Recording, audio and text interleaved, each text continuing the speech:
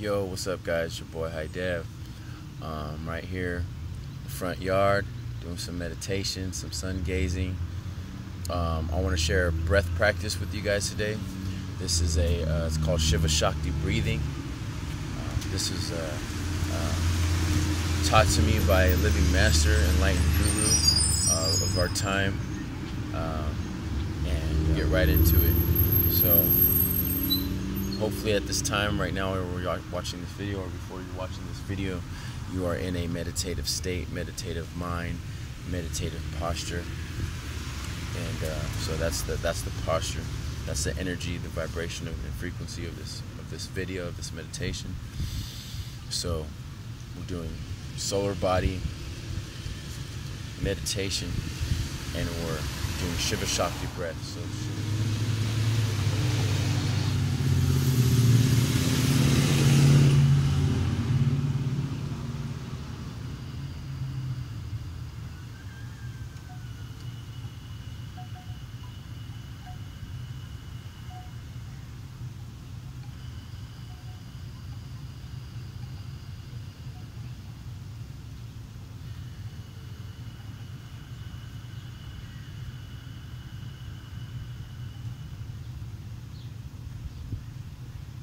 Alright, so long inhales, long exhales.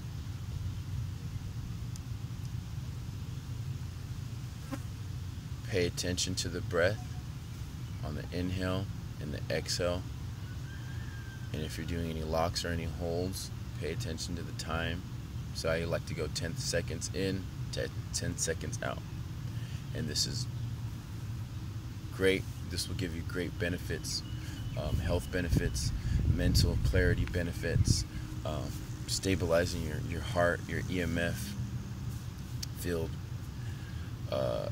This breath helps you tune into the mindless state, the no mind, the breathless state, and that's the state that everybody wants to get to when they meditate. Technically, scientifically, you're not meditating until you get to that state, because the actual act of meditating is rejuvenating your DNA, rejuvenating your body, repairing yourself, right?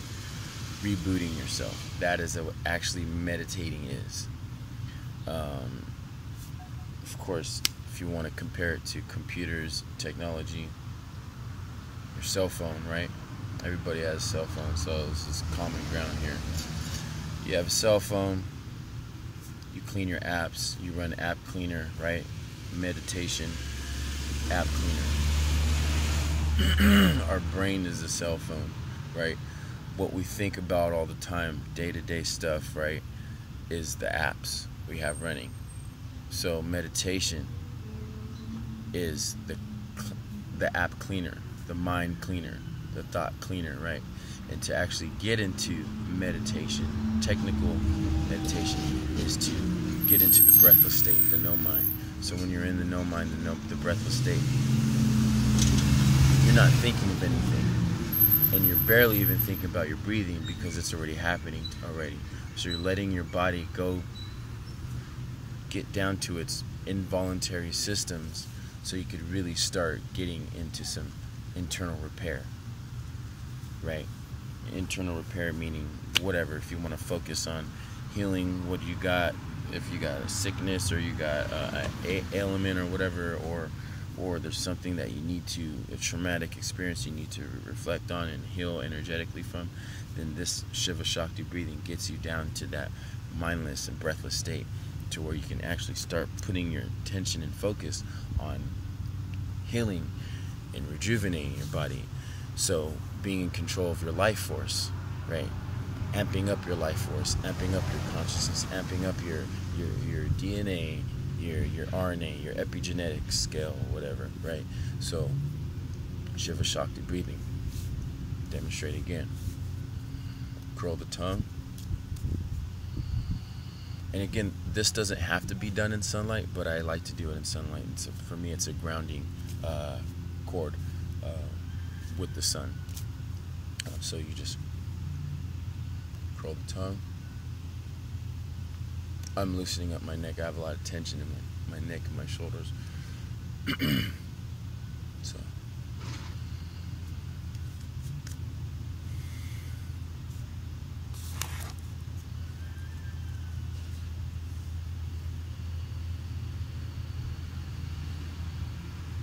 Ten seconds on the inhale.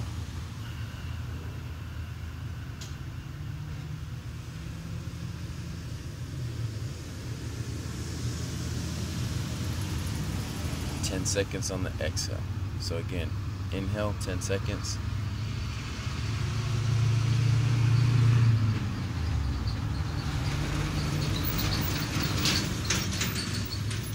Exhale, 10 seconds.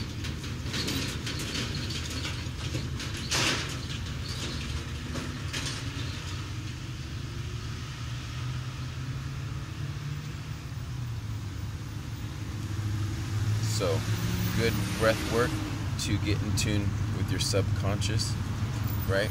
Because your subconscious is like whispering to your inner child. So the Shiva Shakti breath is the whispering breath because it's the mindless state. And then when you get to the, sorry, there's a lot of flies around. When you get to, it's Mother Nature. A lot of growing plants around here, a lot of life. When you get to that state, right? Think of, magical, right? Or mystical, or wonderment and awe. Oh, wow, right? Like that state of a child, that's your inner child. And your subconscious is always on, it's never off. If we were to go unconscious, right? Get knocked out or fall down or whatever, right? Oh, and you wake up, your subconscious is still on. It's most active when you're a child, and then as you grow up, we press things upon our subconscious, or we callous our subconscious, or we add to it, or take away from it, or strip it down. It's like a car's surface, right? We do the paint. It's just raw metal at first, right? If the car's metal, right? Let's say the subconscious is strong, right? Like metal. And you add these coats to it, you add these layers to it, right? A lot of times, these coats and layers that we didn't add from, let's say the teenage years up to adult life, we added those, right? Co-created with society, right? Because we say, so we adopted this, and we say, hey, this, right? But from a child, from birth to about 7 years old, a lot of these were already given to us. These coats, right? These coats as far as like, identity or religion or spirituality or personality or, race, family, you know what I mean saying? You know what I'm saying? Like, all these things were like, this is your makeup, this is who you are. So we're like, yep, lock it in, right? So now we're creating our reality with our perception, right? But perception and frequency and vibration are all tied together.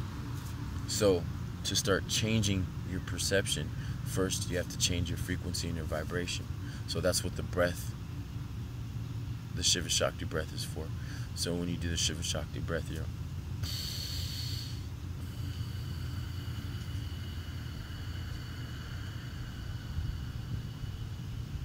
getting in tune with divinity in your astral body. So when you're in tune with your divinity in your astral body, now you're in tune with your higher self. Your higher self, your astral body and divinity. Your astral body has more connection to your higher self. Your higher self is divinity. That's the higher self. It's divinity, right? So divinity, astral self, physical, dense, gross bodies, 3D, right?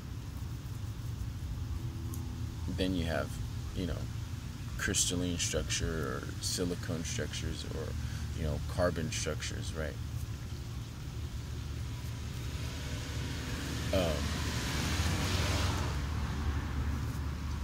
But divinity, right? So get back up to the cream of the crop, the milk and the honey. So you got divinity. Going down from divinity, you have astral, ethereal, right? Akashic. Then from Akashic, astral, ethereal, you have energetic, right? Energetic systems, empathetic systems. Sorry, excuse me. Excuse me, apologize about that. Had a yawn. It's natural things, right? Involuntary things of the body, like yawning or, you know, anything that the body does naturally.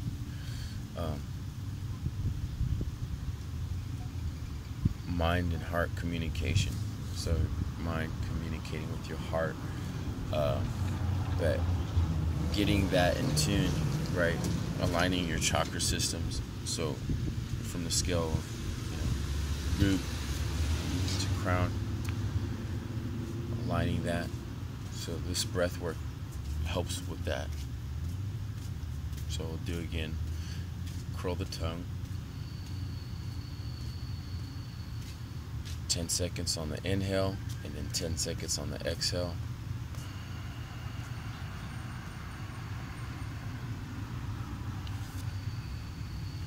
And listening to your own breath is soothing, right? Because it's your frequency. It's your frequency of your life force. What you're doing is you're listening to your own life force course through your body and exhale through your body, right? So that's the sound of your spirit. And that's the sound of your thoughts, because thoughts and breath and consciousness are all tied, like a triple manifold, right, or trifold. So when you have a sword, right, if you're like blacksmithing a sword, you fold it over 3 times, right, to get it strong. You got your breath, right? You got your consciousness, life force, prana. You got, and so on and so on. You get where I'm going with that, right? You can take the Merkaba, the DNA structure, your Merkaba, or the Merkaba, however you want to pronounce it. But basically you have that. So you take that, that's the ship, right? The body, the temple. That's your temple. So you're hearing my life force speak to you right now, but also you're hearing it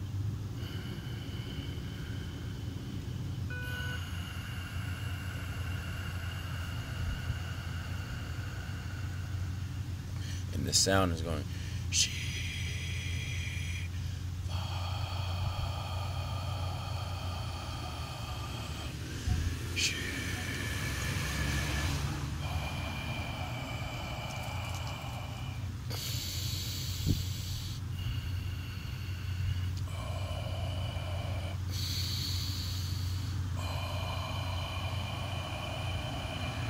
Alright, and the attunement is here. The attunement is here. That's the attunement. The alignment. So, Shiva Shakti breathwork. Hope this video helps you. And, yeah, enjoy it. Apply it to your life. It's your boy HiiiDEV signing out. Peace, light, and love.